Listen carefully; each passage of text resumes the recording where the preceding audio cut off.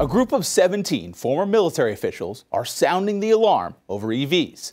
Their main concern? The implications on U.S. national security.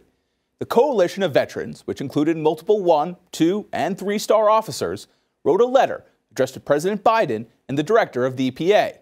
In it, they lay out their fears that current administration policies aimed at incentivizing EV adoption are increasing the nation's reliance on China. The group says this will result in the U.S. being more vulnerable to political interference and economic manipulations by the Chinese Communist Party. Beijing currently dominates the EV landscape, becoming the worldwide leader in exports of both electrified vehicles and the materials used to build them.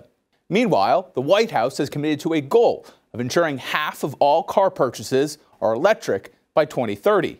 The objective is too ambitious, according to the group of former armed service members, writing to Biden that, quote, "We would be exposing our economy and national security interests if we consciously link America's economic and transportation stability to the enterprise of a country you yourself described as an economic ticking time bomb." While the veterans believe EVs will play a significant role in U.S. transportation down the road, they cautioned moving ahead too quickly with the transition will come with major risks.